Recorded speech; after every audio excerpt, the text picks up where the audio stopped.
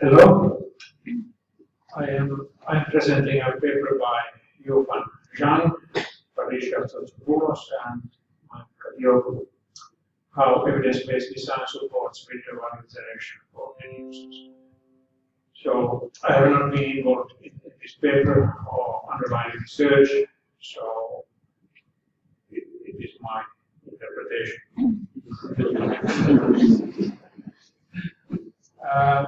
So thinking about hospital buildings and how they provide value. So there are two main channels. First, the buildings provide support, facilitate the flows and processes and operations in its many meanings in hospitals. But secondly, buildings influence patients directly in bad and good ways. And now this study tries to create a link from evidence-based design to that of value generation. And we are especially looking at how evidence-based design can be used to support design decision-making and what is the value of evidence-based design from the patient's perspective. And this is a starting point of the research, initial stage. The method is synthesis of literature. 30 papers have been looked, and actually among them there are 7 review papers, so there is much literature that is being consolidated here.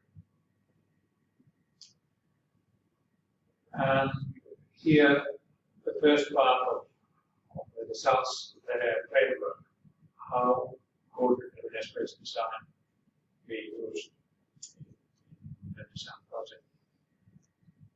And I think this EPD implementation has been explored in the big books, and there are different stages in evidence-based design. First, we have a collection of evidence, and there are several good sources, especially the Cochrane reports or database, where from the medical sphere evidence is being collected.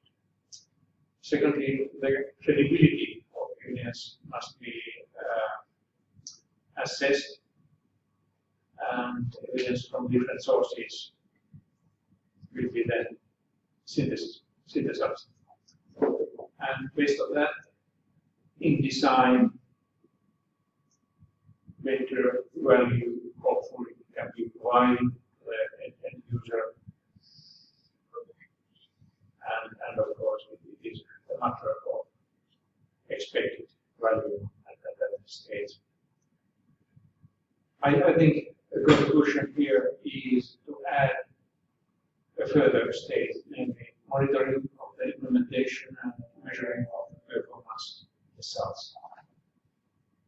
And in anticipation of my paper tomorrow, I would say that in so doing, this evidence-based design moves from Platonic approach to Aristotelian approach.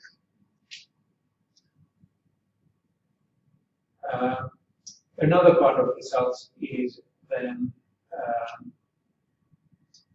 analysis of what evidence there is. And there's much information here.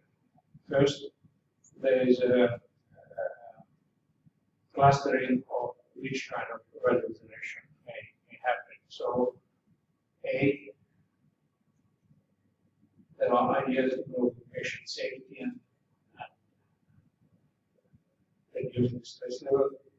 B, there are ideas to improve staff working efficiency, that is operations.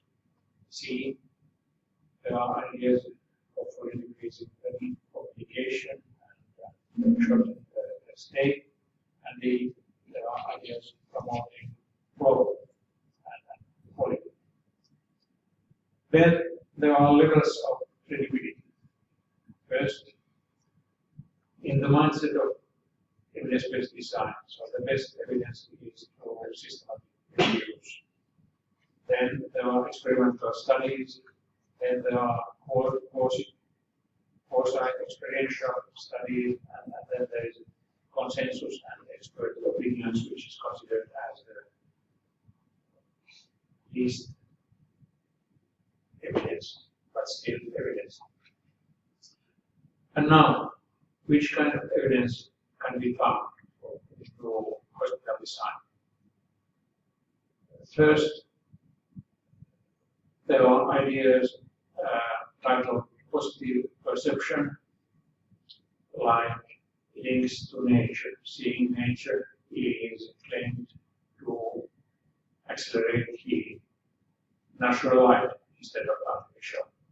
Some colors are healing, some less. So manual control, of course, this is very abstract, but I would say as an example the ability to open the window, which for me is extremely important.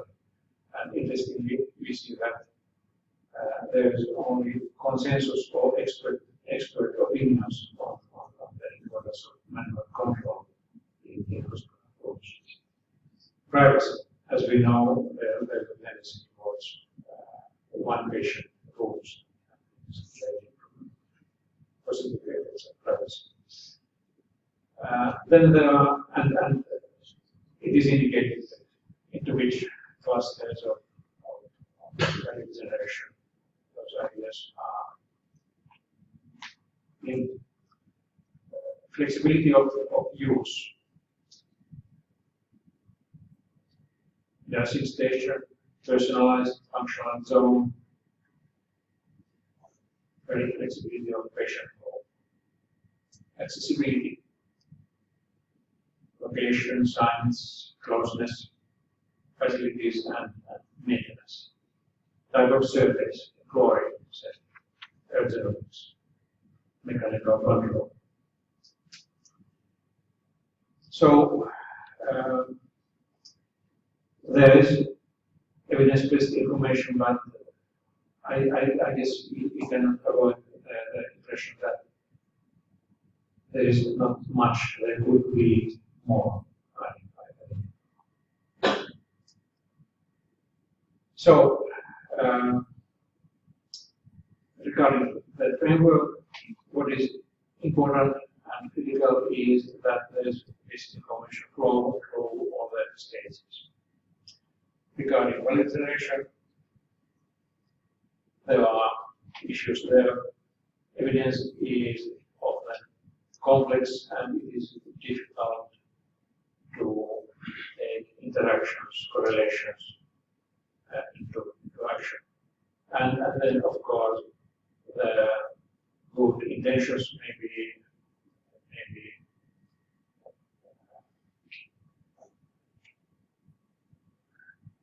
lost in implementation. And then it's important to monitor what is happening and at the end of the day to measure the results.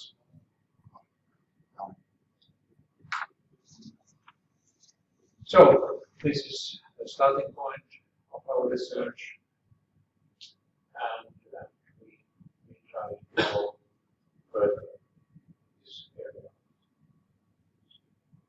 Scholarship. Thank you very much.